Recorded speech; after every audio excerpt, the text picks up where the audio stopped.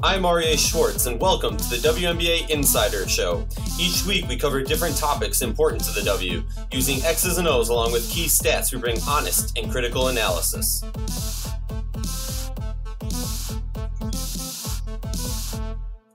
This episode, we are honored to have a well-known name around these parts, Brady Klopfer. He's been on our show a bunch. He's based out of LA, and if you want Sparks news, insight, or anything WNBA related, go follow him on Twitter and make sure you follow his writings all over the place. As always, if you like our show, please consider joining our Patreon community. For less than a cup of coffee a month, you can directly show support for the hard work we do covering the W.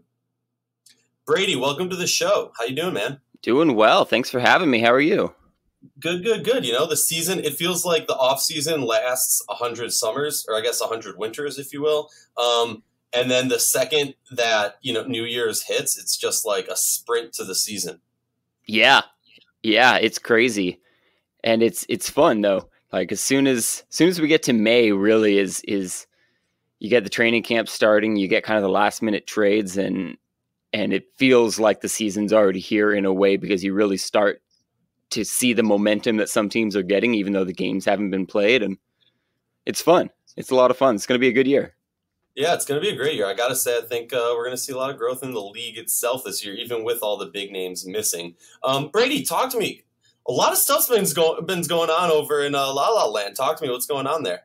Well, it's been crazy. I mean, it was such a fascinating offseason for the Sparks, just because obviously after, all the crazy stuff with the coaching, with Brian Agler resigning, which felt out of the blue for many people, and Derek Fisher, which was obviously a controversial signing. And then after, the dust settled on that, it really started to feel like a Liz Cambage trade was going to happen. And I think a lot of people kind of forgot about the rest of the team, because all the eyes were on, all right, is there going to be a Cambage trade? Is there not going to be a Cambage trade? I would take it a step further and say a lot of people forgot about the rest of the league. Yeah, absolutely. Liz Cambage was the only topic really for kind of like February, March, and April. And then the Sparks kind of moved on after draft night, drafted Kalani Brown, which was certainly an interesting pick that, a lot of people really liked, a lot of people really didn't like. Then they went and traded Odyssey Sims to the Lynx, which was maybe not a huge move on the court, but a pretty big move just in terms of, the finances, the rivalry that Sims has had with Minnesota, et cetera, et cetera. And then they're all ready to go for training camp. And just a few days before that starts, boom, Shanae Agrumake is traded. So it's been crazy. They've been about as active as I can remember a WNBA team being in an offseason. And all of that was with Chelsea Gray unsigned until, just about a week ago, when she finally, everyone knew she was going to sign. So it wasn't like there was really any intrigue there, but that lasted until, pretty much the 11th hour for her to actually re-up with the team. I gotta say, my assumption of the Chelsea Gray thing was, all right, like you said, everyone was kind of waiting for that Liz Cambage trade, and with the Chelsea Gray move, why it waited so long? Obviously, there's many possibilities. My assumption, and this isn't based on anything other than just like looking at the numbers, my assumption was that you were trying to keep if I'm LA, I'm trying to keep a little bit more freedom in the cap space to make some offseason moves. Chelsea's coming back. Everyone knows. And you're going to get her as much money as humanly possible. But from what we saw last season, I don't think simply changing your head coach is going to turn this team from, a bubble 500 team to all of a sudden the top contender. Am I crazy for thinking that? No, you're right for both of those statements you just made. Like really quickly on the Chelsea front, that's definitely what was going on. A lot of people asked me, why hasn't she re-signed? Are the Sparks worried she's going to sign elsewhere? She was a restricted free agent. She could have signed anywhere at any time and forced the Sparks' hand if she wanted to. She knew what the deal was. For people that don't know, she and Cambage share the same agent. So she was, aware of what the situation was at all times. She wanted to return to the Sparks. She knew the Sparks wanted her back every side was on the same page in terms of, we're going to wait. We're going to see what happens with Cambage. We're going to see what happens if we can clear space with Sims and Lavender. And then at the end, we're obviously going to bring you back. We're just going to wait till then so that we have the clearest picture. So you're absolutely right there. And you're absolutely right with the talent on the team and a coaching change. It's going to take a lot more than that. Obviously, the Breanna Stewart injury helped the Sparks. I hate to use the word helped with something like that, but you know what I mean. Mm-hmm. It opens the door a little bit more for them to contend, even if they didn't get better. But they obviously felt the need to do a lot more than just make a coaching change. And you saw that with how aggressive the rumors were around Cambage, even if that trade never happened. And you obviously saw it with them ultimately trading for Shanae. Yeah. And let's break down some of the LA moves. When I look at the Odyssey Sims trade, if we want to run down the timeline, I believe she signs a restricted free agent contract with the Phoenix Mercury very quickly. And this, I think, actually, I want your take on this. Were you shocked at all that LA matched the offer for Odyssey Sims to keep her? I was very shocked, actually. I think glad to know I'm not alone. I think it was a good move ultimately, but here's the thing, Aryeh. I believe that what they ultimately did by flipping her was the plan all along. I don't think they wanted to keep Odyssey Sims, especially at that price point. She was not a good fit on this team from a talent standpoint, just with the fact that they lack shooting, and that's something that she absolutely cannot do. She's just not a long-range shooter. She does a lot of things well, but that's not one of them. And she wasn't a fit with the team off the court either. This was a team that, for as much love and happiness as they have for each other, the chemistry wasn't quite there the way you would have expected a year ago. And she just didn't fit great with that team. Things didn't work out great with Odyssey in LA. I don't think she wanted to be there at all. I don't think she wanted the Sparks to match that contract. When they matched it, I was very surprised because I didn't think they had any intention of bringing her back. And so now that we have the benefit of hindsight, I think the move to trade her was ultimately the idea all along. Because basically now what they did is they picked up Alexis Jones for nothing. If they didn't want Odyssey Sims and they were going to let her walk, now instead you match the contract and you trade her for Alexis Jones, and you basically got Alexis Jones for free because you never wanted Odyssey Sims in the first place. Yeah, and I hear that. I think if you look back at some of my tweets or my hot takes, if you will, around that trade, or around when they matched the Sims offer from Mercury, I think it was quite obvious. You know, this is a trade bait. I don't want to simplify it that much. Actually, I want to say this. One, we know looking at the Mercury, this is a team that was on the cusp of going to the finals, and not to be crass or anything, but LA was far from that. Now, if you're LA, if you're Penny, you're a competitive person. You're not just going to give good tools to a team that's almost at the height. And so when I saw them make that re-sign, two things stood out to me. One, trade bait. Now they have someone who they can use who showed a few seasons back she can be a top guard, a top scorer in this league. The combo of her and Gray 2 seasons ago was ridiculous. We saw some very impactful, very important things coming from her. Was it 2 or 3 seasons ago where she just had that breakout season? 2 seasons ago, yeah.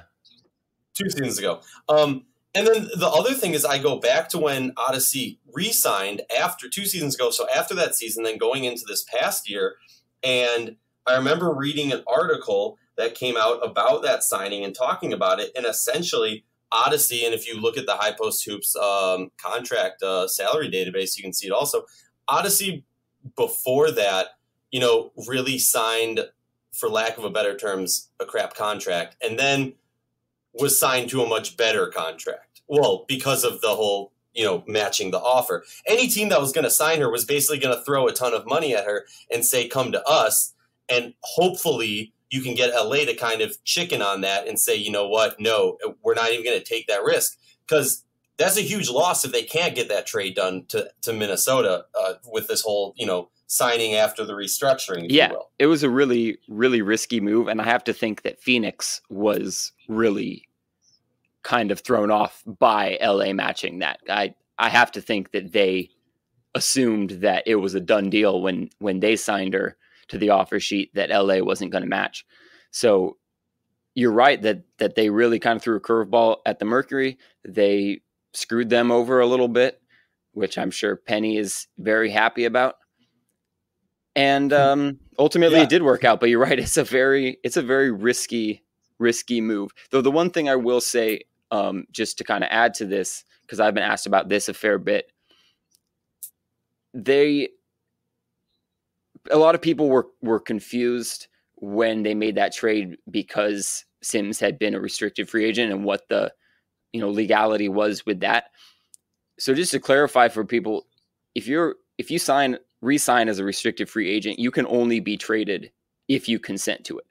So to me, that makes it pretty clear, as if it weren't already pretty clear, that Sims didn't want to be in LA, that she was willing to be traded to Minnesota because they can't make that trade without her approval. And my guess is she said, "You send me anywhere, I'll do it." Yeah, because then she can get traded, whatever, all that Exactly. after it. Totally. I do think, though, so the common phrase or the common response I've heard is, "Oh, we got Alexis Jones for nothing." And if you're a Sparks fan, you remember Alexis Jones from those daggers from the Lynx when the Lynx won in the finals against LA. But if you're not an LA fan, if you're a Minnesota fan, I think you're not. There's a lot of potential in Alexis Jones. I'm very high on Alexis Jones. I've said this for now. This was going to be my second season saying it. Now I can't. But if Minnesota was going to succeed, make leaps, Alexis Jones needed to make leaps with them. And that team is so reliant on her doing that. Now you bring Alexis over to an LA team that is just stacked in the roster. I understand maybe not at the guard position. Is Alexis a lock to make this Sparks roster? And that's the question I keep asking myself and asking other people when we're discussing this trade.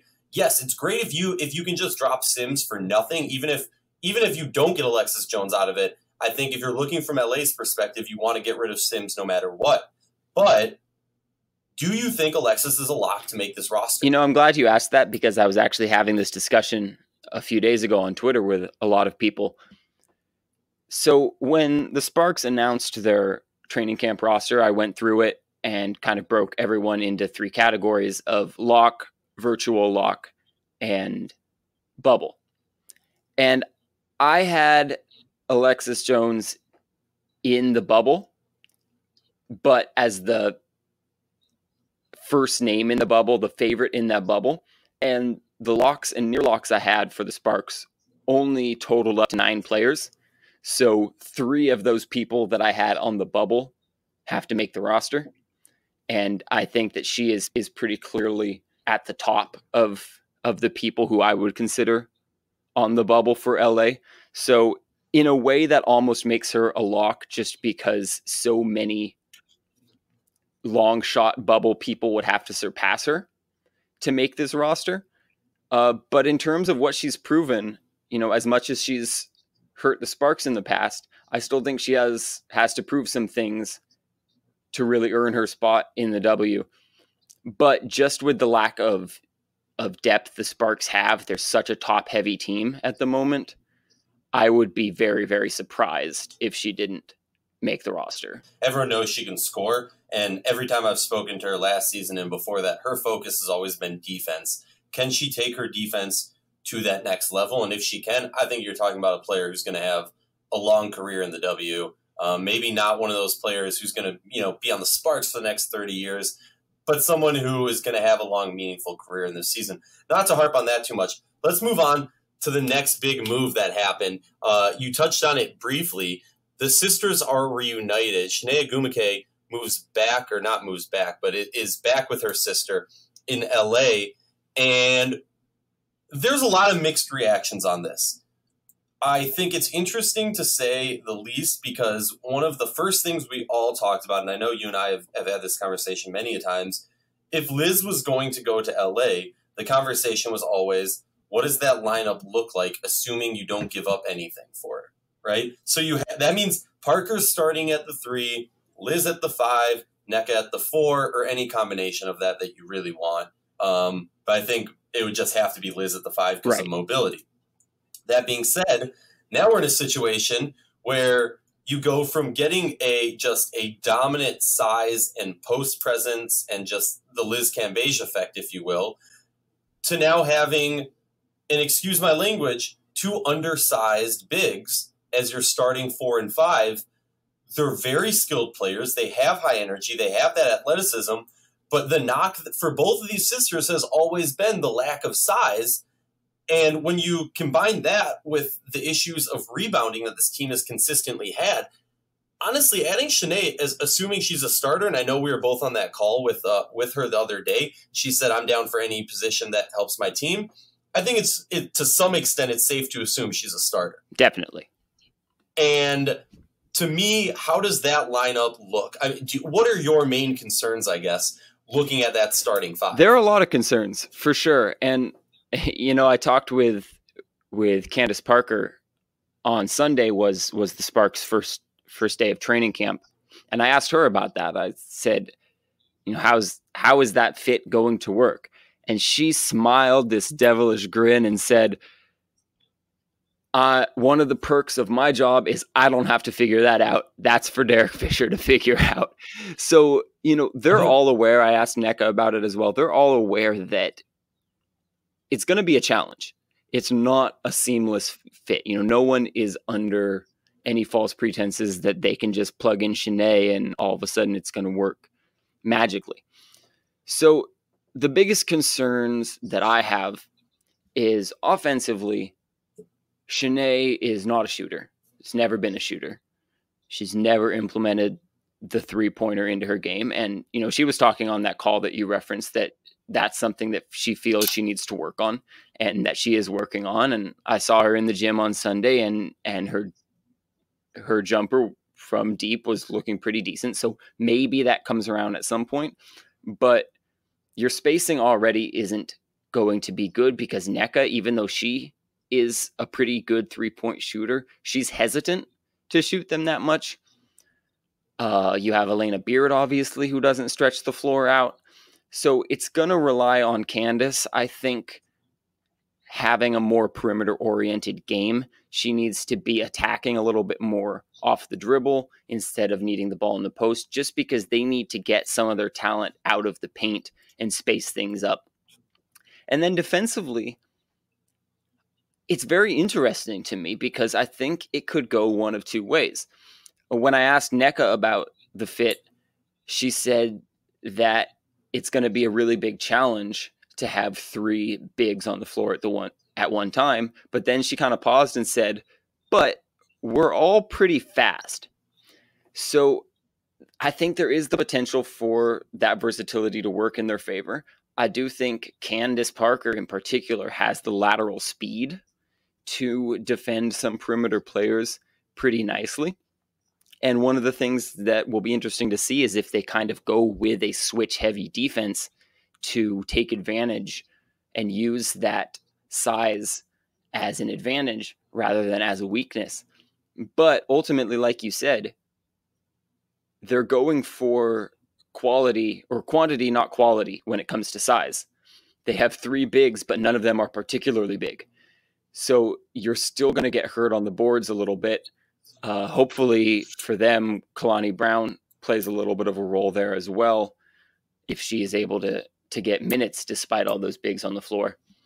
So yeah, there are a lot of question marks when it comes to that fit, and it's a bold move. I'll say that. Oh, it's definitely a bold move, and I think I have so many questions. And answer this yes or no. Do you feel, when I look at LA, the 2 biggest question marks for me had to be the 3-ball and rebounding.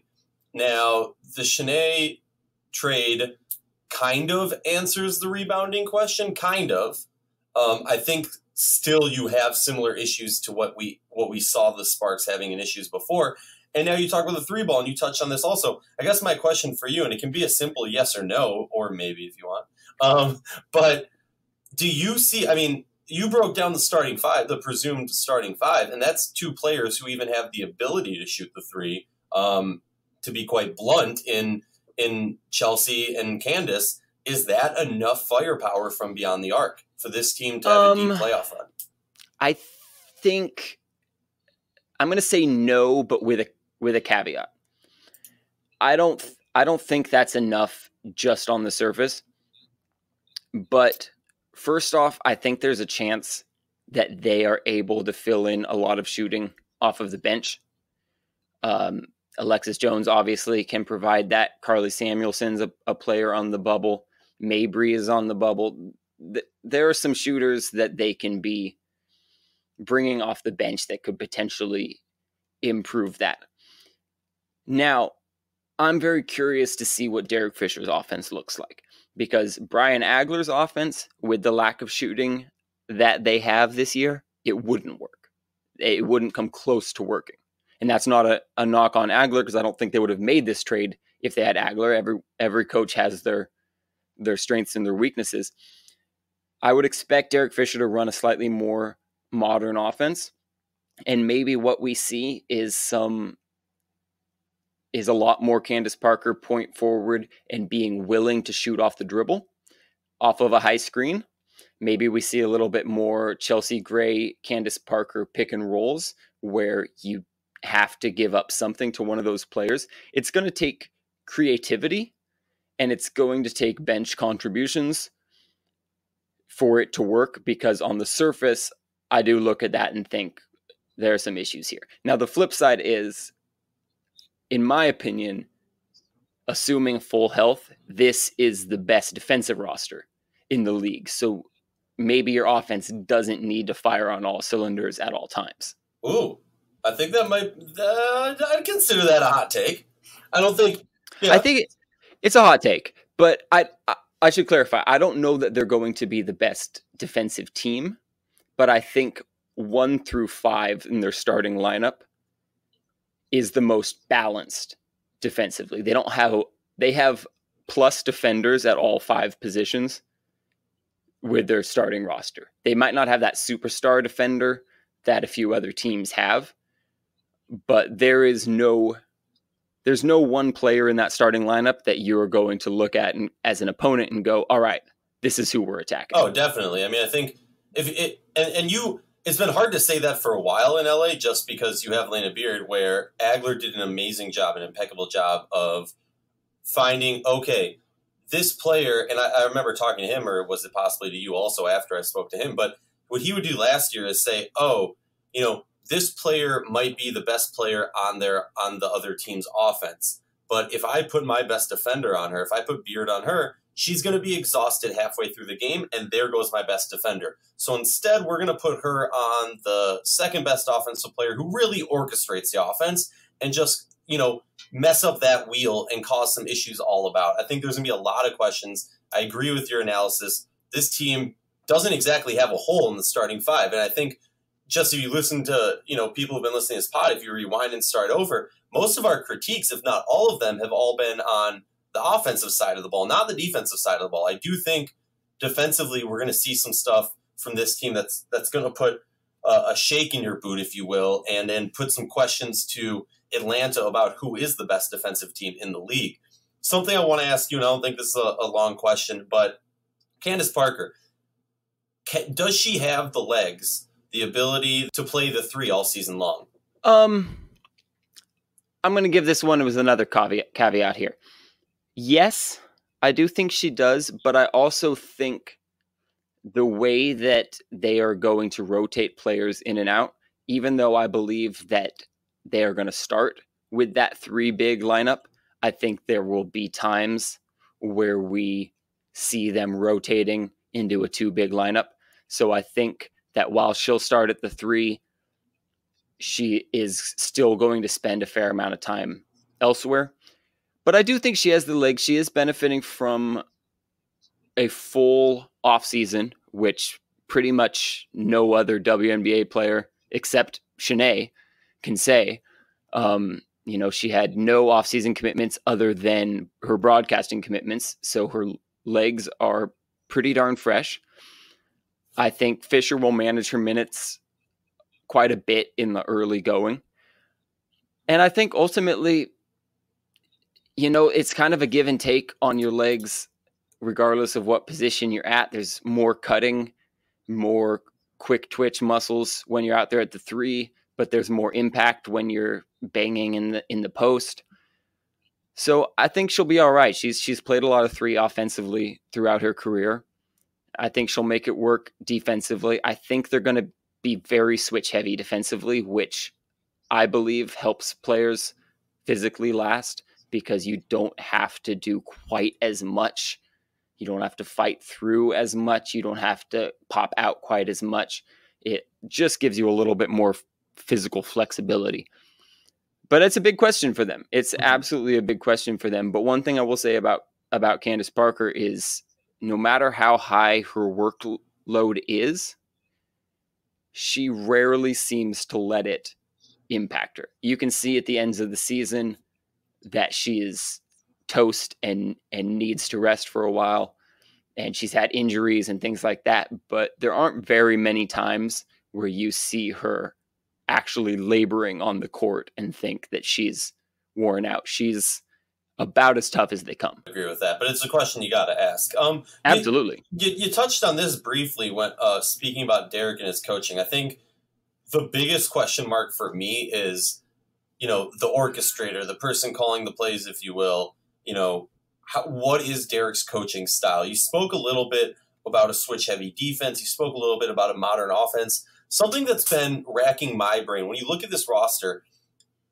And I hate that I'm always comparing him to Agler. This isn't a comparison per se, but more so what we've seen in the recent past with this LA team is a very heavy starting lineup, a short rotation of bench players who actually get minutes. And I think a lot of that has to do with older coaches trusting vets more, knowing more of their capability, and trusting a player who's been in that experience more so than these young players. Have you gotten any sense from Derek, is he the type of guy who runs with a little bit more of a rookie trust? Does he side more so on vets pulling weight? Do you have any sense of what are we gonna see more minutes from the youth of this LA roster this coming season? I do think we are going to see a little bit more. Now, the one thing kind of going against that is that their first round draft pick, Kalani Brown, is a position where they have a lot of players. So that obviously doesn't make it easy for him to find playing time for maybe his top rookie. But I do think he is going to be more trusting of young players than Agler. I think he is a little bit more modern in that way. And, it's worth noting, I'm sorry to veer this away from the WNBA for a second, but Derek Fisher is a disciple of Phil Jackson, who made his name as being a manager of people rather than a coach of players, and trusting everyone on the team to come together for a greater purpose. And just in what I heard from Fisher at the first practice, both from overhearing him talking to players and from him talking to the media, he certainly gave off the impression that he is going to be trusting. He is going to give his players the opportunities they need to succeed. And he has preached kind of since he was hired that he is going to adapt his coaching based on the personnel and based on the chemistry of the team, rather than forcing something on the team and having them adapt to it.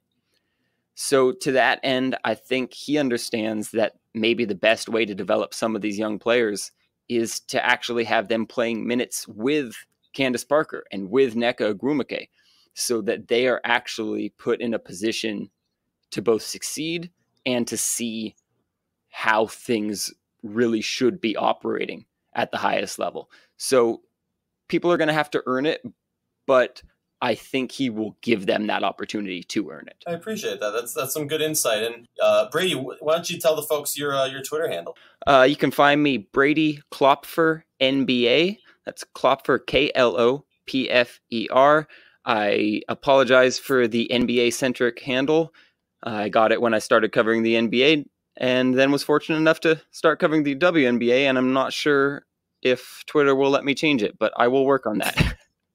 I appreciate it. So, all right, everyone, we're not going to judge Brady on that, but we, as at the Insider, believe very strongly in the WNBA and its community, and it's deserving of the same in-depth analysis and respect that men's coverage and men's sports receive on a daily basis. Please consider joining our Patreon community to help us support us and the work that we do. Brady, I want to thank you for joining us on the show today.